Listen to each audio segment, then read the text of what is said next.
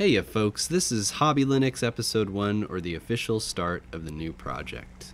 Now I've been talking about spinning up a new Linux distro for a while, like over the past month or so, I guess, but the truth is, I've actually had my own Linux distro. It's called Egee and it's lived in the cloud all this time.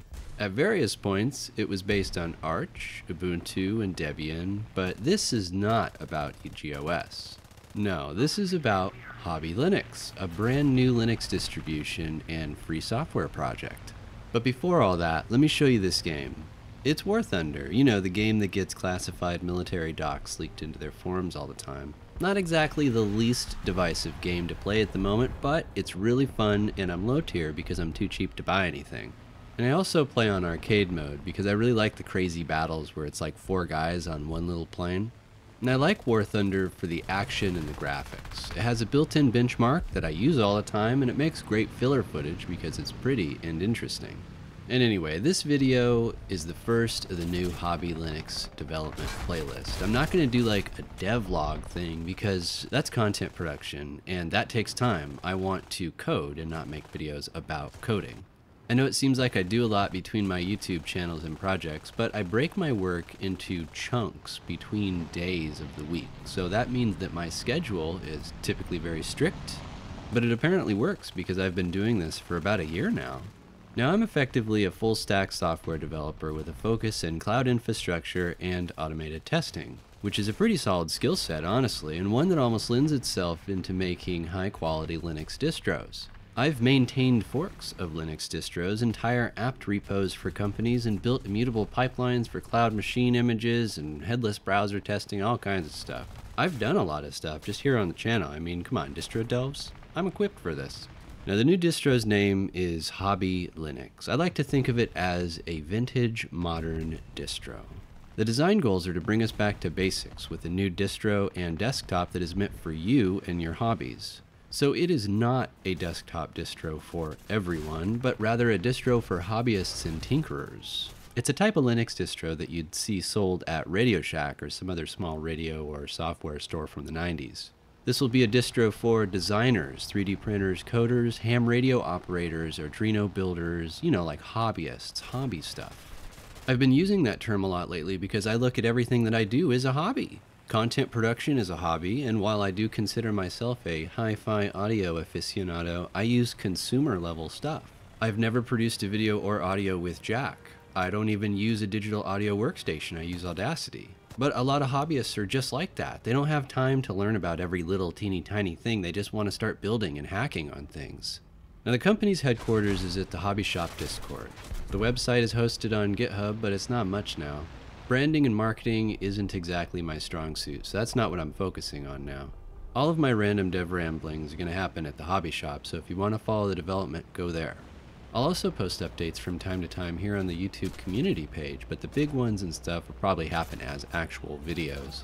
Now I'm not really planning much in the short term. I'm working and just kind of taking notes as I go, so there's probably not a lot on GitHub right now. I do have a lot of long-term plans, but the short-term is just to get a dev environment running so I can begin hacking. Hobby Linux is little more than just a custom installer on top of Arch, or Arch's ISO. So that's right, by the way, it is based on Arch Linux, at least for now. My goal is for it to become independent from Arch, the way that KAOS is.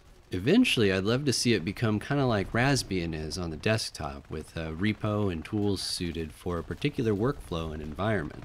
In that way, Hobby Linux isn't really designed for you to run it as your daily or even a workstation, but there's nothing stopping you from it, and since I'll be developing it, I might as well dog food by using it as my own machine as a target use case. I've already had to reinstall twice for various reasons. After that botched stream from a couple weeks ago, I actually did install EndeavourOS to get a feel for how a pre-installed Arch should run.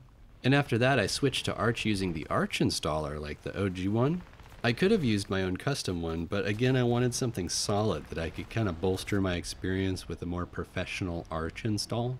I'm coming from Debian land, so I'm actually getting up to speed with Arch and how Arch does things. It's not too bad, the Arch wiki's great, obviously. But so right now Hobby Linux is basically a bare-bone Arch install with a Mate desktop. I've noticed just a few things that the Arch installer does that I don't do in Hobby Linux, so there's already kind of a difference between the two. It's not just Arch. Now, Mate might seem like a curious choice, but the purpose of the desktop is really to stay out of your way. I've got some work to do with the styling, but the overall functionality is here. Modern desktops like GNOME and KDE just take too much resource to even just sit there and idle, and Wayland requires hardware acceleration, which means a lot of old machines simply don't work anymore. That was actually one of the main reasons why I wanted to start my very own distro.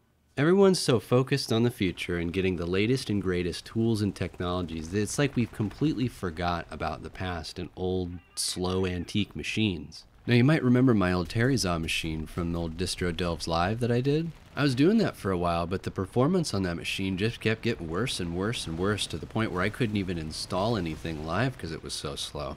More recently, I tried to use it as just a basic server host with a very simple UI, and it couldn't even do that. And it may not seem like a big deal to just phase out these old machines because they're slower, because they have security issues, but the thing is, that's a lot of really toxic e-waste. I want to be able to promote environmental sustainability in computing, starting with the operating system. These old computers like Terryza, they're still good, they're just slow. And maybe they got CPUs that have some vulnerabilities, but I'd wager that a lot of hobbyists use old computers or underpowered hardware for their weird project, and maybe it's a dedicated PC in another room or an old laptop or something like that, but that's what Hobby Linux is meant for. I don't like the term low spec because I feel like that implies a lack of features and style.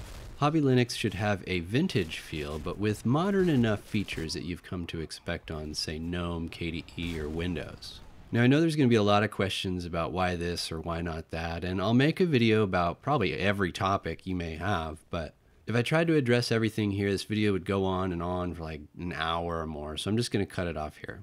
If you want to join the discourse, then you should join the Discord server. It's Egee's Hobby Shop Discord, and it's where the R&D for Hobby Linux happens at. You can also follow me and the project on GitHub, and if you're interested in Hobby Linux and the goals I talked about here, then why not become a member? The support I get from here and there goes a long ways in helping me achieve these goals and cost of infrastructure and everything, so.